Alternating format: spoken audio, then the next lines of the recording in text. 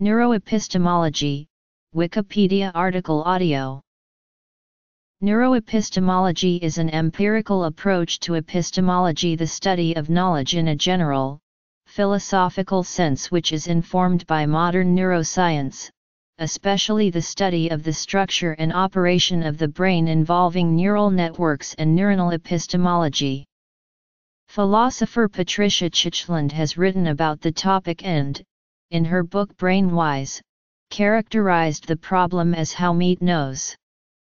George Nordhoff, in his Philosophy of the Brain, wrote that it focuses on direct linkage between the brain on one hand and epistemic abilities and inabilities on the other. Assumptive framework. Application. Menachem Mazzabo wrote that it is necessary to state the set of assumptions that are seen as fundamental to any neuroepistemological inquiry.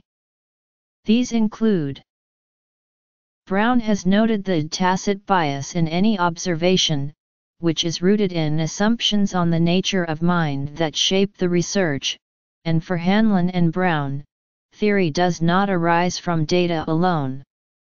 Crick has stated that it is impossible to pursue a difficult program of research in neuroscience without some preconceived ideas, seen as inevitable by Chitchland. Stein, Brailovsky and Wool have opined that such preconceptions about the central nervous system have tended to hamper research in certain areas.